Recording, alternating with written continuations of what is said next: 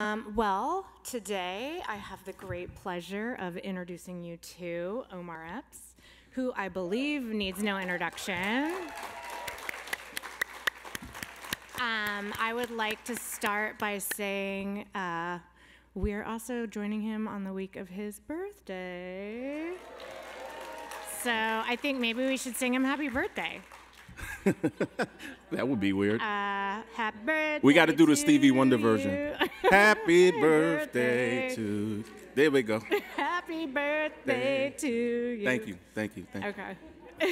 Before we get started, I just want to thank you all for blessing me with your time and being here to share this monumental moment with me. And I'm just appreciative for each of you being here. So thank you.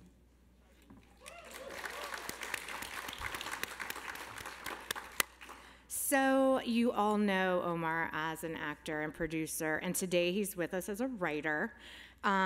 He is well known for his roles as Q in Ernest Dickerson's cult classic Juice, opposite Tupac Shakur, as Quincy in the beloved romance Love and Basketball, as Dr. Eric Foreman on House, and as Darnell on This Is Us. You can't forget Raising Kanan. Season 3 is coming soon. He wrote a memoir called From Fatherless to Fatherhood, and Nubia, The Awakening is his first novel.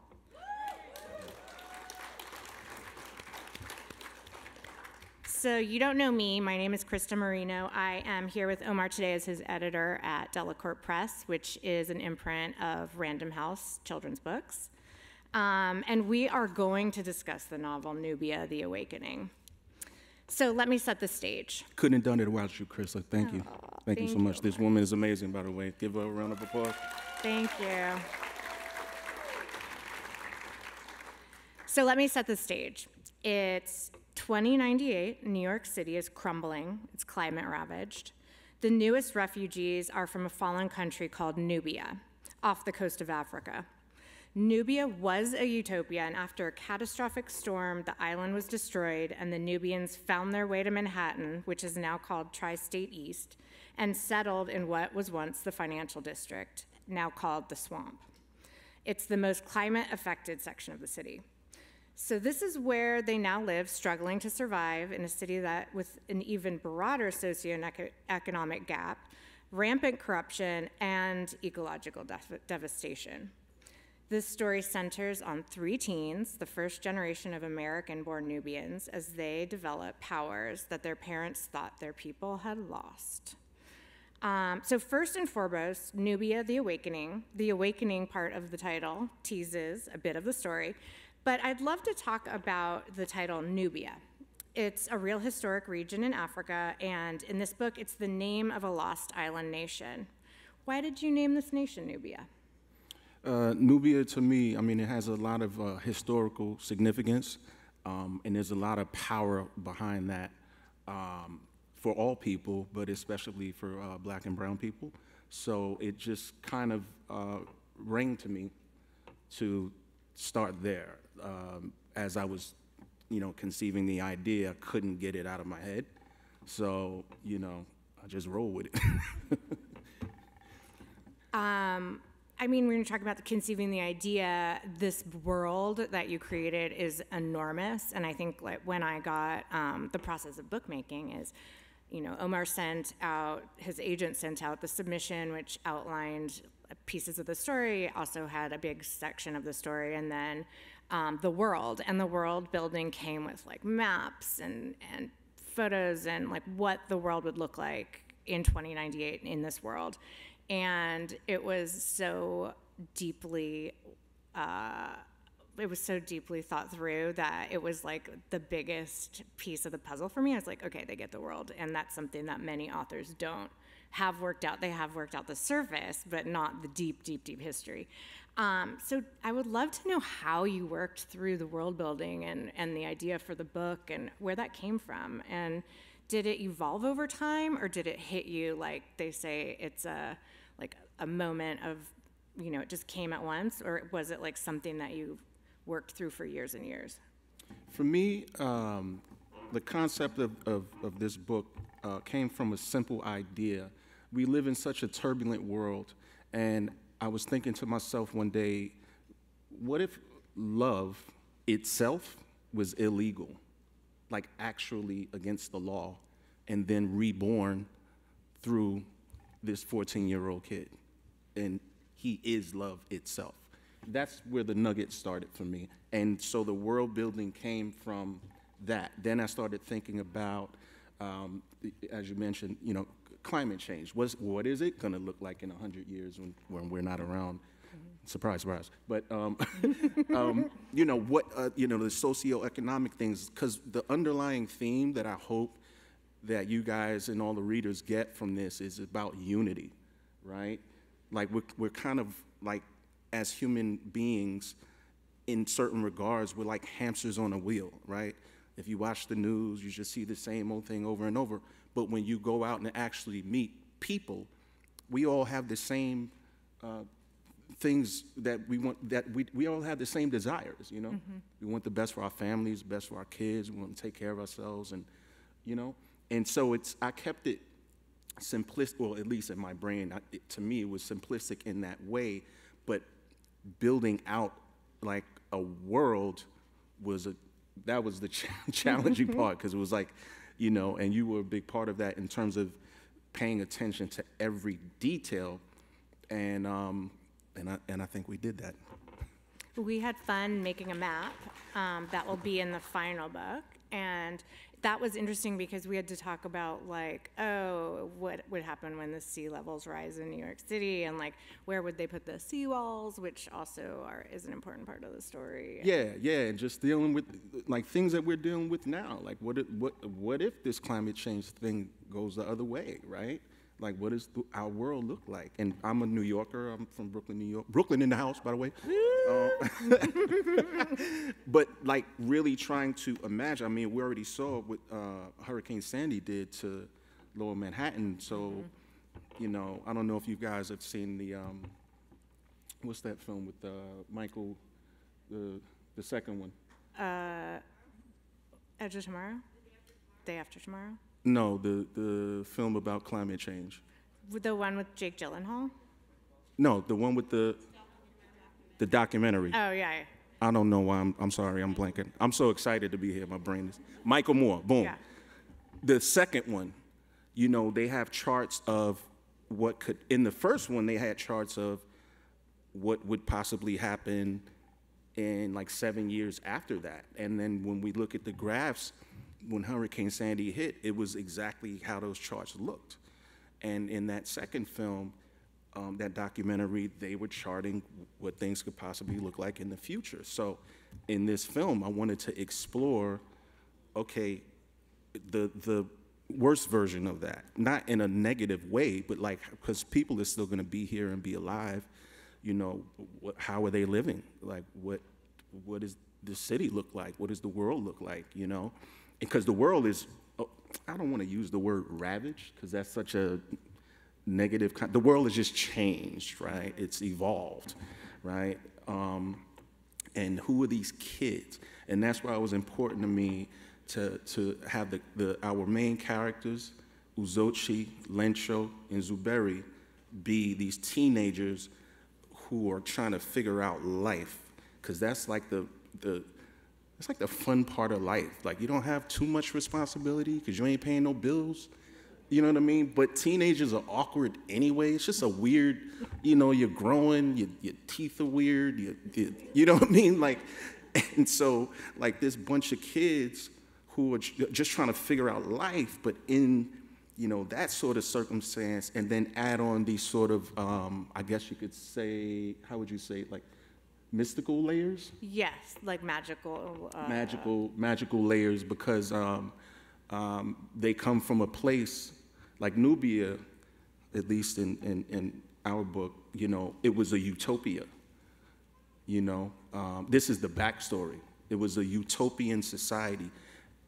Everybody was in perfect balance with the land and their environment and each other, right? And then obviously you gotta buy the book. I don't want to give it away, but some things happen, and everyone finds themselves basically as refugees in a foreign land, you know? And I also wanted to explore that, the idea of,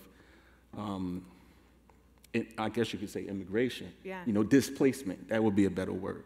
You know, the idea of displacement and how people deal with one another under those circumstances and the consequences of that, you know, dealing with their families and so forth and so on. But again, I want to reiterate that the important message that I want all you guys to get from this book is the idea of unity, because, you know, we have more in common than not. No matter where you come from, no matter what culture you come from, your socioeconomic background, your country, none of that, we're all human beings, you know? And I really wanted to sort of unpack my version of what that could look like through this book. I want to come back to the characters, the 3 point of view characters in the book, but you said something that was really interesting. Really, this is an Afrofuturist fantasy, which, you know, it involves the centering Black characters in a future world where that has the futurist, what is the the genre crosses a lot different areas, right? Yeah, so yeah. It can go in like a Black Panther I didn't way make it with easy. tech. Yeah, it could go in like Octavia Butler, where there is time travel. There's so many different, you know, the not new. We're both like requiring help from the audience today. The Watchmen, that, you know, so there's so many different fingers in so many different spaces of fiction. And this is action-packed. This is more fantastical with the supernatural powers. But what you said about like New York City, I feel like New York City's kind of the fourth character. Yeah, in that it's classically been a city that has welcomed immigrants, and there's always been different waves, like, you know, the Irish, the German, the Korean, like they've not in that order. And they are not in that specific order, but they become the like lowest level of the socioeconomic cycle, and then the next wave comes in. And with this new added level of climate displacement, we're seeing this in Europe. We're seeing like the war move the Ukrainians across Europe, right. Here, everywhere, putting the Nubians not only in the space of being Black from Africa, but also being the new immigration wave, and kind of like really a commentary on the racism of our country, of New York City, and how they're dealing with that just as teenagers. So you really dug into like different ways of life that you see in that space. Like there's some kids that are in gang life. Yeah. There's some kids that are like dealing with drugs, or some kids that have single parents. I'd love to hear you like unpack the importance of that for you. Yeah, I wanted the reader to, because obviously you'll be reading it now, right? So I just wanted to create a story that you can connect to, but also visualize at the same time. And so, you know, we spoke on the displacement thing, but when it comes to the ism, is what I call it now, right? There's all types of isms, but you said racism, but it's just like, it's only because they're Nubians. And I wanted to separate, I know the historical significance of Nubia in Africa, but I wanted to separate Nubia in this book because it's like they're Nubians. They're actually not really Africans. You know what I mean? Yeah. To have that, not sort of separation like one is against the other, but just like this was this perfect world, perfect place, right? And the socio-economic thing in the book, I unpack this a lot. There's so basically Midtown, Uptown Manhattan is now the Up High. And the Up High is where all the technology is, all the riches are. They live above everything, and you know, they've got everything, right? And the Nubians basically live in the swamps, and like you said, when you talk about gang life, it doesn't come across that way in the book. Again, it's more about unity. It's like they got to stick together to be safe, to go to school, to come back from school. Like, you know, you can't take the bus by yourself. We got to walk together, and it's more that type of vibe. And then even on the other side, with the other kids who are basically, they're the New Yorkers that were there, they kind of have the same vibe. Like, hey, these kids are coming out of school now, and, you know, they taking our girls, they taking our lunch money, and, you know, the stuff that kids go through. You know, I wanted to reflect that in the book, but in a more elevated way. That's the right word. Mm-hmm. You know, in a more elevated way, and really, really unpack the emotions and the mentality of our three main characters. Which brings me back to the three main characters, yeah. which are the heart of the story. Yeah. Zuberi, Uzochi, and Lencho.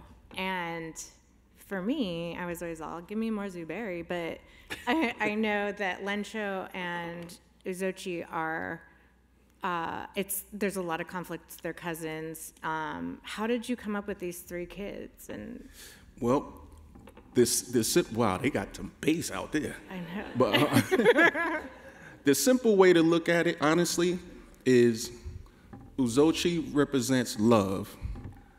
Lencho represents hate, but they're cousins because their fathers were brothers. And then Zuberi is the gray area of humanity in the middle. So she does what needs to be done when it needs to be done, but she's good at heart. And I thought it would be fun to sort of put that in a washing machine and, you know, and see how it comes out. Because I'm a firm believer of, like, you know, we've all been raised a certain way. We all have our beliefs that we have the right to have, but no one truly knows what they'll do until they're faced with that circumstance, right? And so that's why, again, it was important to me that to tell this story through these teenagers' eyes, because they're still in a developmental stage of life. That, like, they're still trying to figure out what, you know. And also, I just want to speak on this real quick. Yeah. The idea of, like, tribalism, right? Like, personally, I feel like there's two things. It's a natural way to be as a human being, because we all come from a family and some version of a tribe. And I also feel like that's the root of a lot of our conflict, right? Right against left, Democrat against Republican, white against black, black against Hispanic. Like, you could just go man against woman. Like, you could just go on and on and on, but we're all human beings, you know? And hopefully the other part that you guys will take from this is like, we're here for a reason. We're on a journey. This planet ain't the last stop, you know? And so let's take this journey together.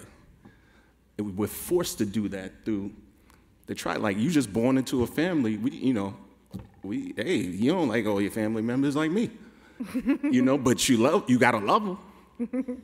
Because they're your family member. You know, that's just real. So it's like exploring themes like that.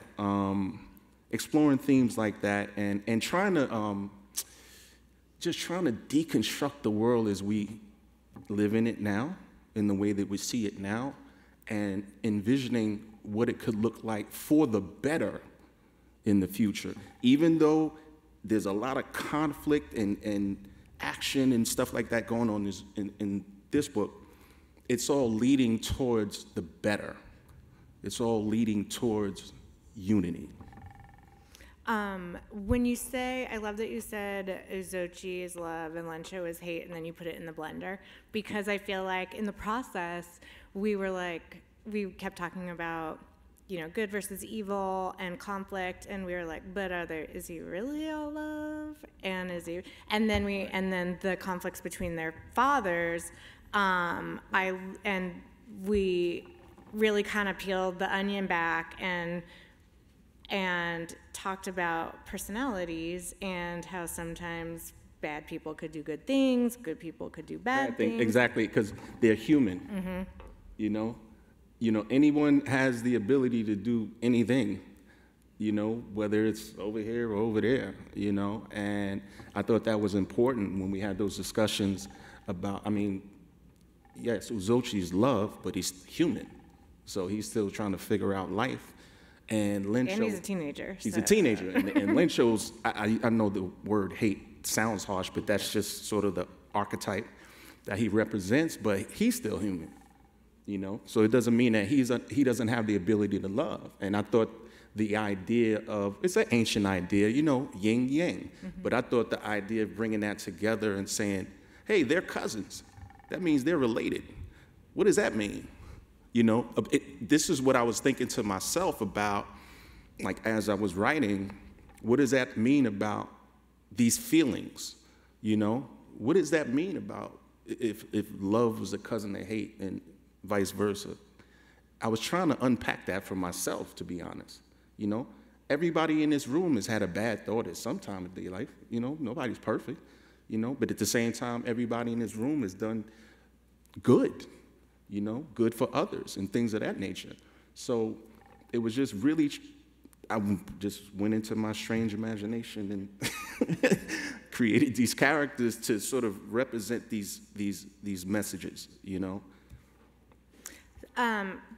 Digging into the characters more and the magic aspect of this book, so the character, I mean, you could say it's a metaphor for what growing up, but they discover that they are actually the carriers of a magical legacy, and that when their parents left Nubia, they kept a secret from their children because they thought it no longer applied now in their new lives in this new place.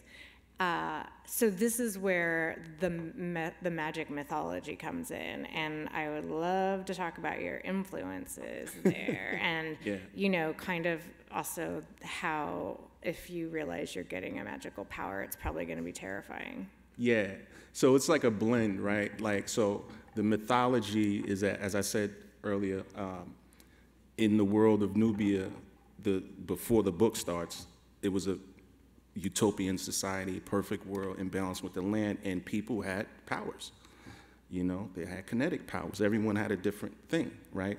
And so when that land was destroyed, you know, this next generation who's in this book, they don't know anything about powers, and their parents haven't told them anything about that.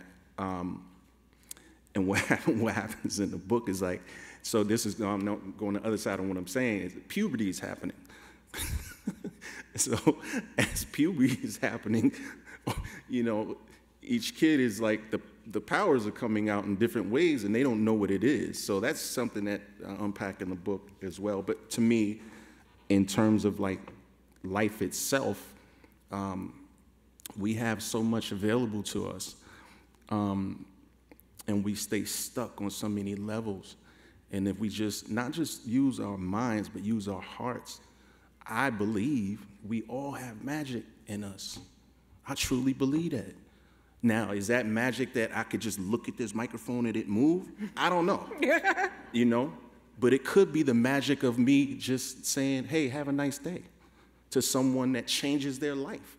Or having a conversation with a kid who might be on the verge of suicide, and I don't even know. And I'm just like, hey, man, I love you. And that I love you changes their entire trajectory of life. That's magic to me. You know, so I try to, obviously it's more, what's the word, fantastical? Mm-hmm. Yeah. In the book, but those are the themes, that's the essence of where it's coming from. Speaking of, you know, magic, I feel like there's we were talking about how, you know, Omar's an actor and I'm an editor, but our common ground is storytelling, and that's, I think, also the common ground of why everyone's here is because comics, movies, television, characters, books, books made into movies, action heroes, it's all the I think the passion everyone has in there is that inspiration at the center of like taking you to another place and creating heroes, creating villains, and showing us ourselves with, you know, magic. And you, I don't know, for me, I'm an editor because I love stories, and I'm always, well, tell me a story. I don't care what format it's in. And I think like, so that's our common love. And you're actually portraying a story on the stage, which I think is magic in itself. And what I'm getting at here is the idea of representation. Yeah. And how classically a lot of these superheroes, a lot of these stories are starring, you know, typically white characters, and so many readers, so many viewers aren't seeing themselves in there. Tell me about like what drove you, because I know like that is a hugely important part of this book, and also about, you know, unity, saving children, seeing themselves in the story that normally they wouldn't. Yeah, listen, never blame the artist, ever. I don't care if it's a writer, director, actor, they were never the problem. The system is the problem, you know? That's just the plain truth. So representation is so important because, you know, you want to see a reflection of yourself, whether you identify as male, female, you know, trans, whatever it is, you know, black, white, yellow, brown, like whatever, you know, you want to see a representation of yourself. But I think that what's more important than that is the human experience. And when you see a representation of that, you know, that's when you grab a reader or a viewer emotionally, because they've been around their grandmother before, their grandfather or their mother or their father or uncle, aunt, whoever, you know, cooking this dish. I don't like that potato salad, this, that. You know, everyone can relate to these sort of very simple experiences. But where we are now in this country, in the world in general, where we are now, but in this country, representation is like become a buzzword. And I think it's like, it's necessary to have those conversations, but we don't need to have the conversations, we need the actions. You know, if we want to show true representation, you know what I mean? So again, that's why I wanted the main characters in this book to be teenagers, so that it can influence the teenagers that read it now as they go through their life. You know, I got 3 kids, 23, 18, 14. Their friend groups, they see color, they're aware of it, but they don't carry that weight like that. They got friends from all over the place. Every socioeconomic class, they don't care about that. They just care about, is that person a good person? You know? And again, nobody's perfect, so we're not saying that, you know, because life is not perfect, right? Like, stubbing your toe at the end of the bed is one of the, Just did it. Everybody, it can happen to anybody. But going back to the book, just the idea that these kids are finding their way, and there is representation for everyone. And obviously, I'm a black man, so yeah, I want to see black representation, you know? And that's important to me, you know? I hope that the work that I continue to do, and I hope that the work that I have done has influenced, you know, young black males through the years to be their better self, you know? To say, hey, man, this dude came from the hood, he came from a single parent background like me, but damn, look what he did. But maybe I could find my path of that, you know? Whatever it is. We ain't saying you gotta be a billionaire, but just build a decent life for yourself and be good to people. So that's why I stand on like the representation, because, you know, I represent all of you. I represent human beings. I've had a very interesting life. As you mentioned earlier, I grew up in New York City, and You're gonna meet every different type of person in New York City. They got every pocket of, whether it's Chinatown, little Russia, little Italy, like all Jamaicans, like everything. And Jewish people. I grew up next to a synagogue, you know.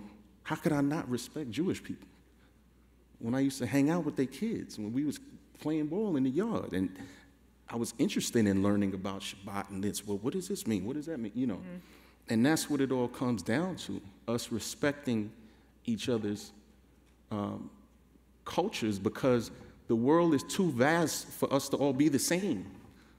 We're supposed to be different, but we don't accept our differences.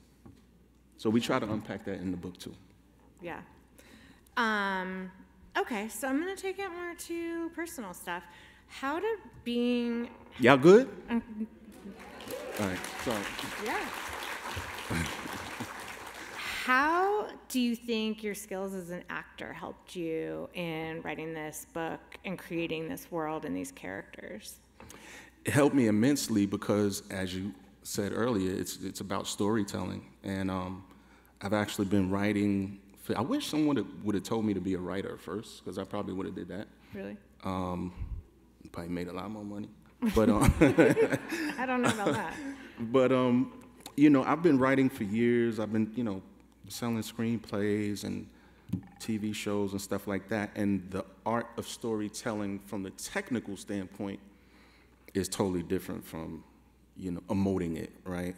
So bringing all of that experience into this book absolutely helped me, because I understood the assignment at hand, you know? And so even when we had our first conversations, and you used to ask me some questions that had me up at night, like, I'm like, to like one simple thing, and I'll just be up all night, you know, and I appreciate that, because you were like, this is a world that you're building, and everything has to align. There's a math to it all. And, but for me, to your question, like, just me being an actor, you know, it gives me a freedom, you know, to tell stories. Like, I know how to do that like the back of my hand. That don't mean it's always gonna be good. This is great. But it's a freedom to explore. Because I know a lot of writers, and I think a lot of times people get caught up in their heads. They don't let it go, you know, and then you got to follow through. And me, like, I'm like once I get locked in, I'm like a machine. Like, my family's like, get him out of here, like, because I won't stop, you know, as we did with this. Like, we had to get it done. And so, yeah, being an actor has helped me immensely.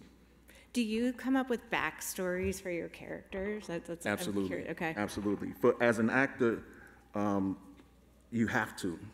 You have to build out a whole person, a whole human being, a whole life. You got to know what's their favorite color, what's their favorite food, why don't they like this show, why do they like that show, everything, as much as you can, you know, because it informs each moment when that camera's on, you know. And then the fun part for me is, like, the other people you're working with are doing the same thing, you know?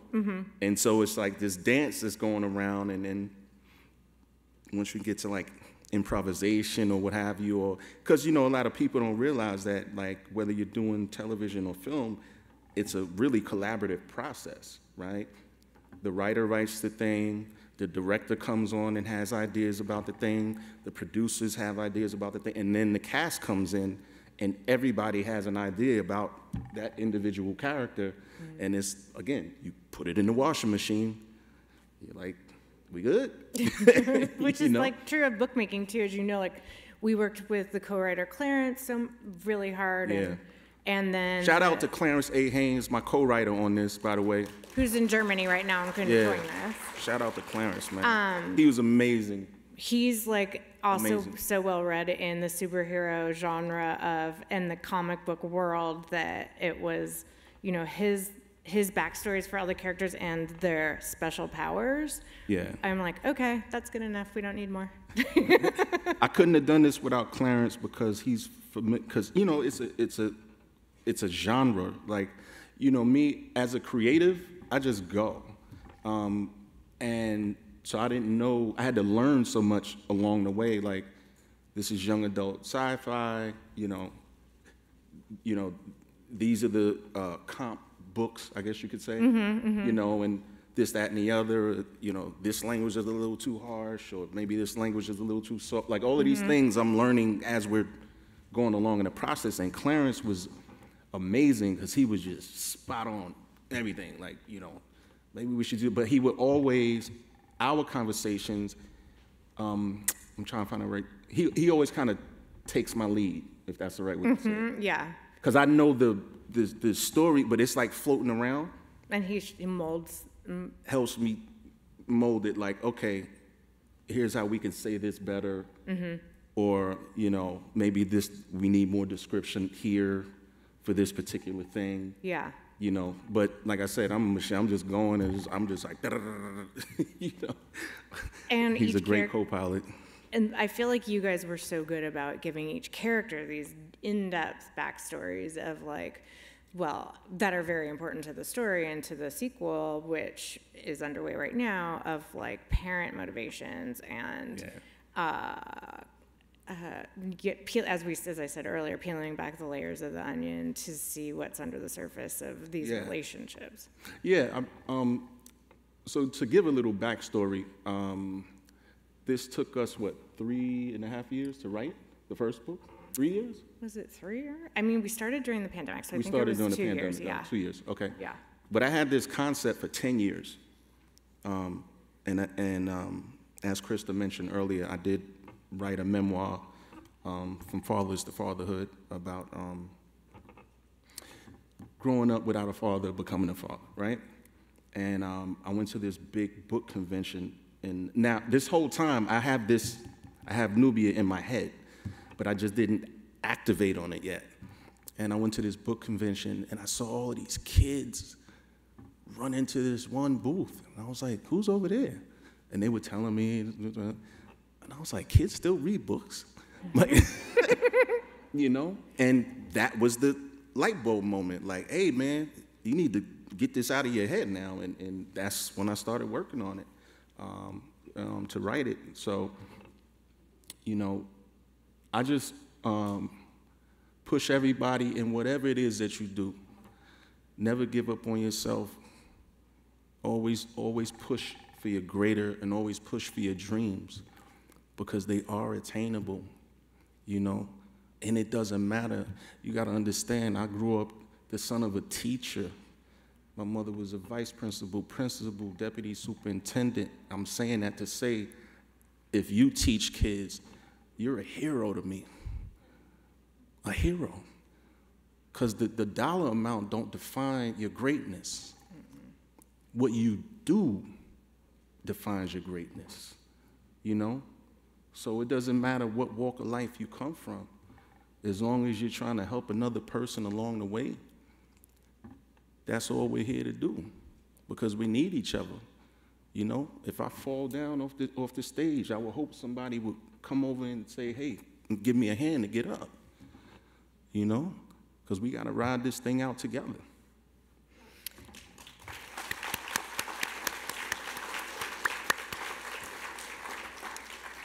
So who would your dream cast be for a NUBIA The Awakening movie or television? Really? Oh, you stumped me again, Chris. You know what?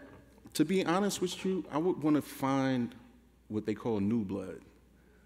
You know? I would want to find, like, the next Chadwick Boseman, you know. That's what I would want to do. I would want to find some young talent that's nobody knows yet, and they go, you know, tear it up. And, you know, that would be so fun to experience. And then finally, before we go to audience questions, so I know your fans are eager to hear about you and your work that's upcoming. Is there anything you can share? Yeah. Well, like I said, Raising Canaan, about to start filming season 3. Just did a movie with Lee Daniels and Glenn Close. Woohoo! We're working on the second book. I got a few tricks up the sleeve. Other than that. Well, we can open up to questions now, and there's a couple announcements I can give. First, we have about 15 more wristbands for signed books. So I have Omar's publicist up front, and whoever cheers can have one of these. Yeah.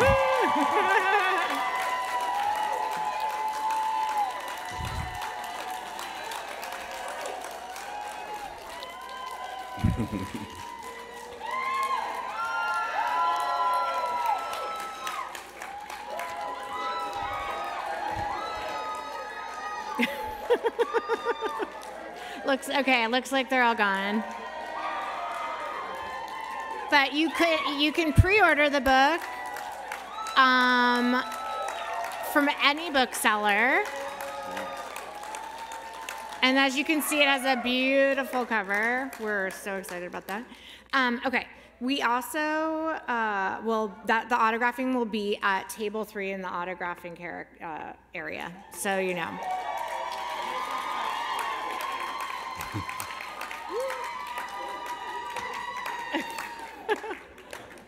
Okay, last one was given. Okay, open for questions. Hey, Omar. Hey. Thank you so much for sharing with us. I'm super excited about your novel. And you are an incredible actor. You definitely have influenced me over the years. Thank you. And we talked a little bit about how acting informed your writing and how it gave you this freedom and this capacity for writing that I don't know, being a multidisciplinary artist, I know that probably blessed you so much. Do you feel like the opposite happened as well? That after you started to write this novel and started to develop all of this backstory and all of these intricate details, that it now actually informed your acting more and made you a better actor? For sure. As I've been on this journey as a writer, it's definitely, I tell all my young cats that are young actors, write. You know, even if you don't have to be good at it, just try to learn how to do it, because you really learn what we call story science. You see, most actors, when they read a script, they're just looking at that one character that they're reading for. They're not looking at the totality of the story. So they don't understand that if you change this line on page 15, it's going to affect something on page 45. That's story science. And so it actually does help you become a better actor, because it's like you're in the Matrix, you know? Yeah. Thank you. I've had writers also say that they read screenplays to get story beats. Yeah. Mystery writers a lot of times, and thriller writers will read screenplays and like. Yeah, because the thing about screenplays is I hate to use the word formula, but it is a formula, right? Like, this has to happen by page 5, this has to happen by page 10, this has to happen by page 50. And then you have screenwriters like a George Lucas who can just really move it around, but the same beats are happening, they just don't look like they're happening, you know? And so it's just, there's different levels. I mean, you look at Quentin Tarantino is a master writer. Like, he is incredible, whether you like his films or not. But when you read his screenplays, it's like I mean, it's incredible, so. Next question. Hi, so I heard you talking about, you're going to talk about, immigrant diasporas, you're going to be talking about classism, racism, stuff like that. And I hear you talk a lot about, you want to talk about the human experience. I want to know, in your book, do you also talk about how the intersectionality of someone's identity affects the human experience? Because, someone who is a fat black woman who, grew up in a lower socioeconomic class, who's queer, is going to have a completely different human experience than someone who is white, conventionally attractive, male, born into money. Those are very different human experiences. So I want to know if you do take that on, because I think that's a part of understanding the human experience. First of all, thank you for that question. That was a bold question, but I think it's necessary, and I appreciate it. And we do unpack a bit of that in the book. Again, because these kids are teenagers, we kind of had to deal with certain issues in a certain way, but we do lean into everything you just spoke about, because everyone has a different experience. And when you use that word identify, it's actually a really powerful word, right? But choice is more powerful, right? Because we choose to be how we are, right? Ultimately. But going back to your question, like everyone comes from different backgrounds and so forth, and you know, whether they identify as this, they identify as that.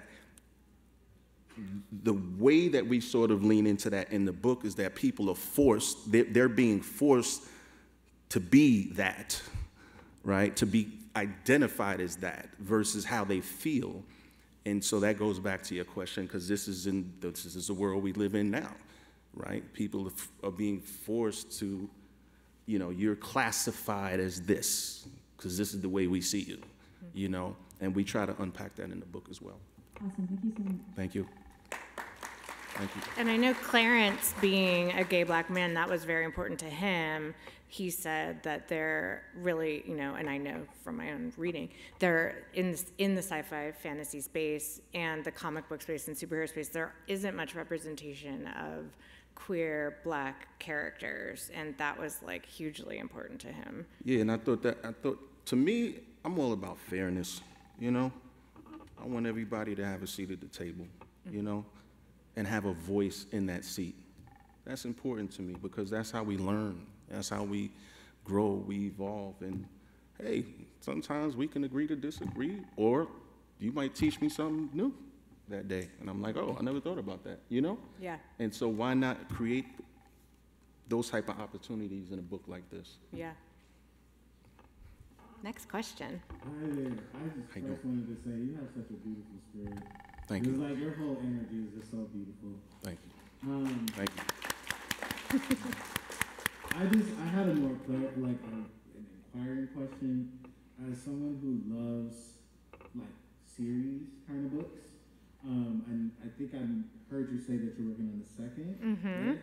Okay, so my question is, what can we expect, like a large expansive series, and is that going to be like the individual backstories of characters?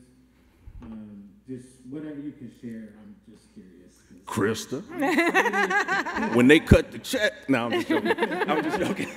Yeah, we're actually working on the outline for the second book now. I built out an extensive mythology, like, you know, like so before the first book, and so we're figuring out what to unpack in the second book. You gotta buy the first book to see the second book.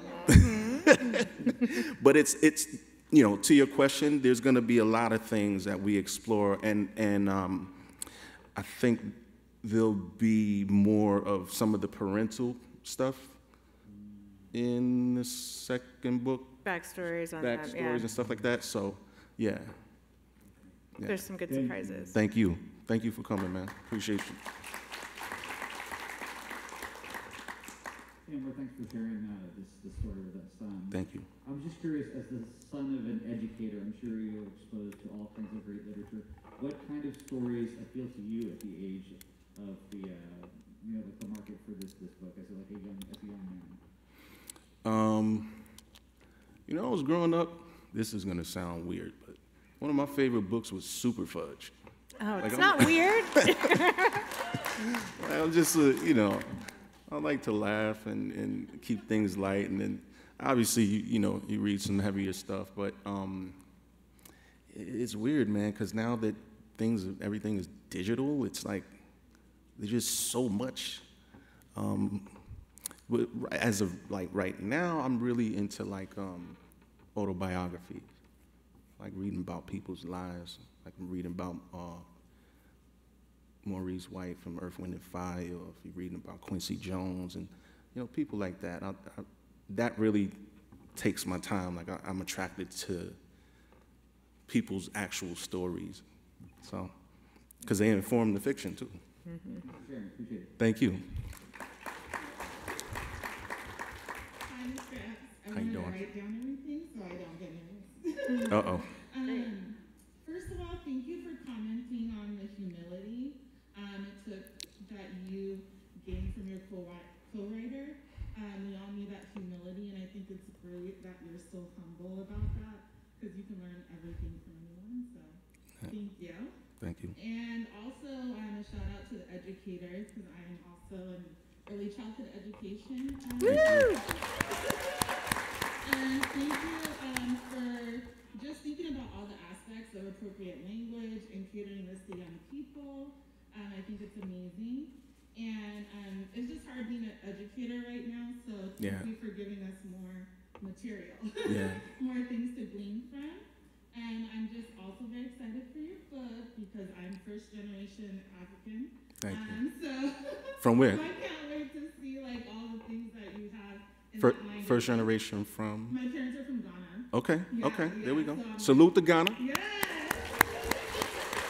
So yeah, I'm excited to read about NUBIA, and just thank you for giving us your time today. Thank you so much. Thank you for being here.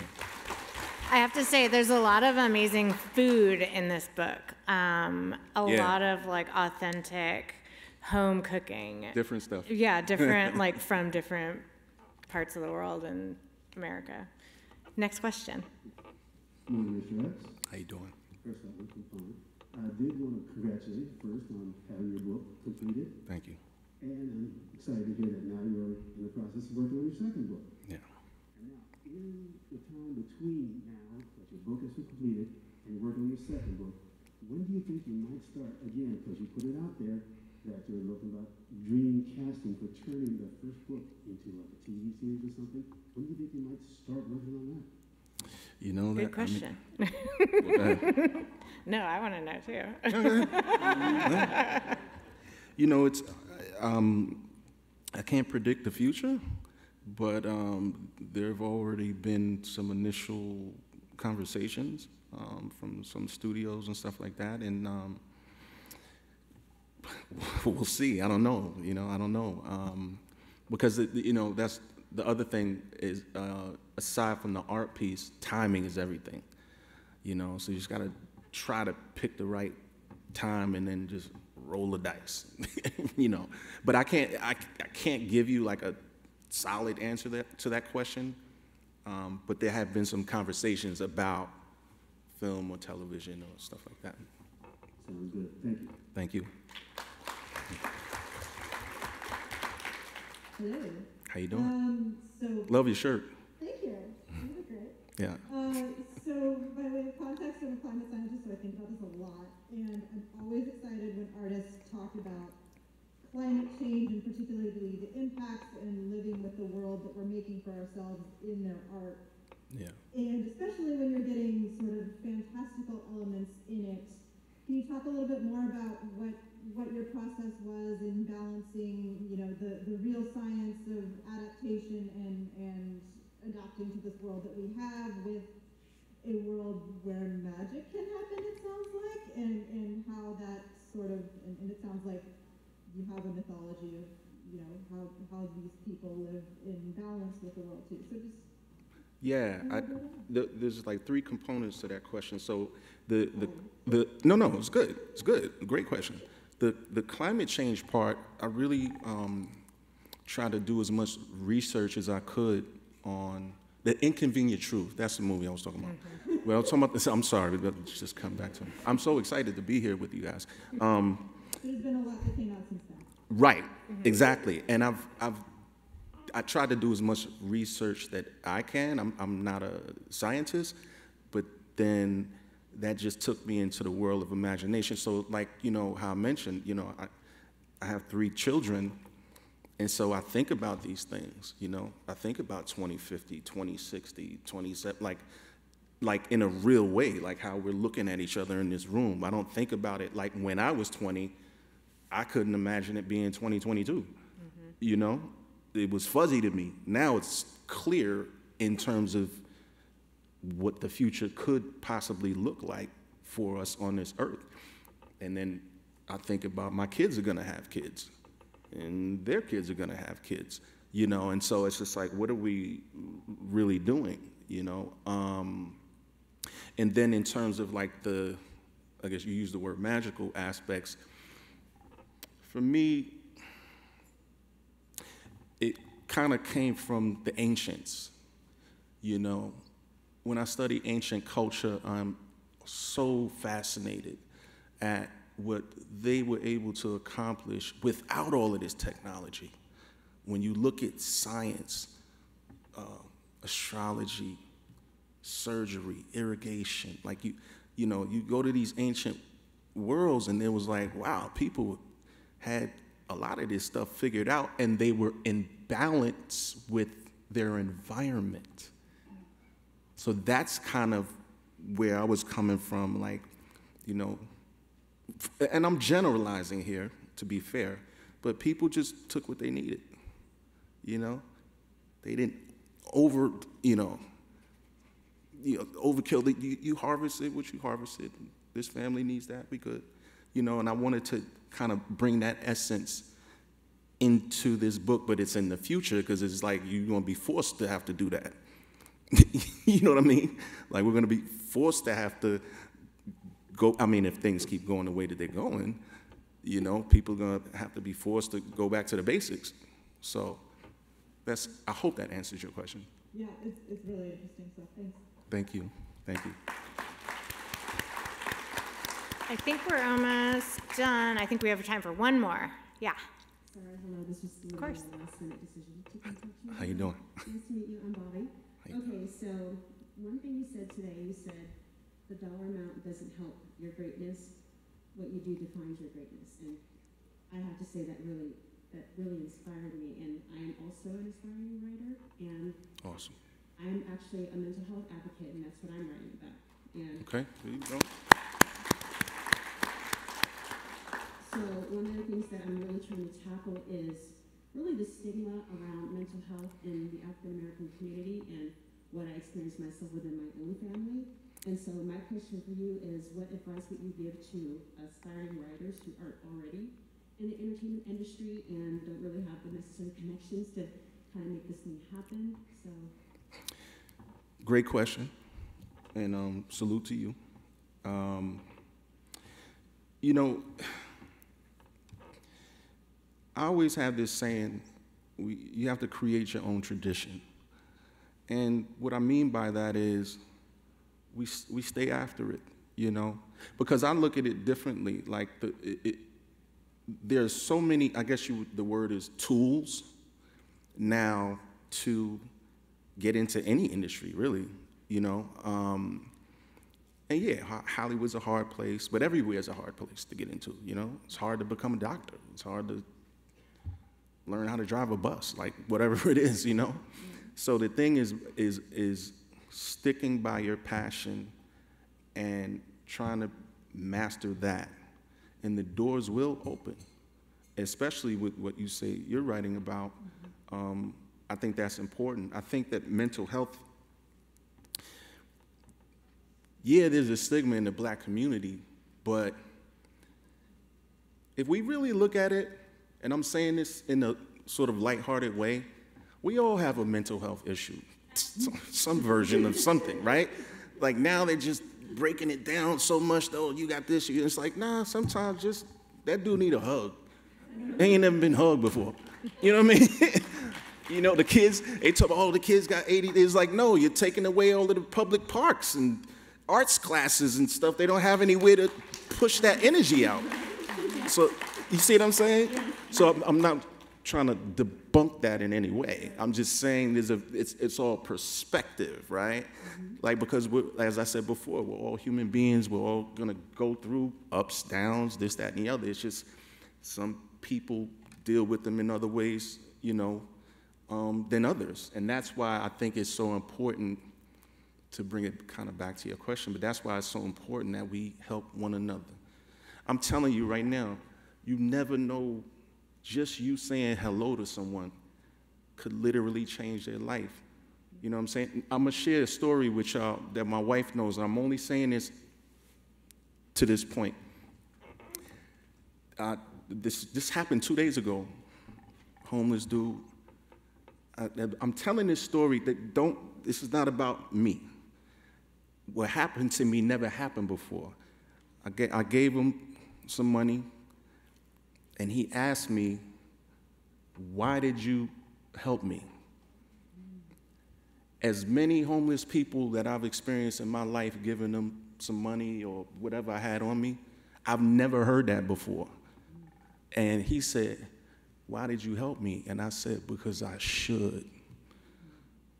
And I hope that you would do the same for me. And he was just staring at me, and I was just staring at him. So it brings me back to, you know, what you were asking about. You know what I mean? Mm-hmm. This is real life. So keep doing what you're doing. Keep doing what you're doing, sis. Thank you. I appreciate it. Thank you.